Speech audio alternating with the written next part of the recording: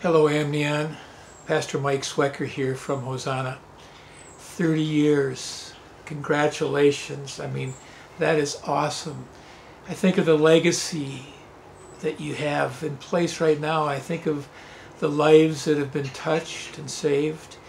And I'm grateful. And I can only imagine the countless stories from individuals and testimonies that are out there of how you have impacted whole lives and families and really communities and beyond.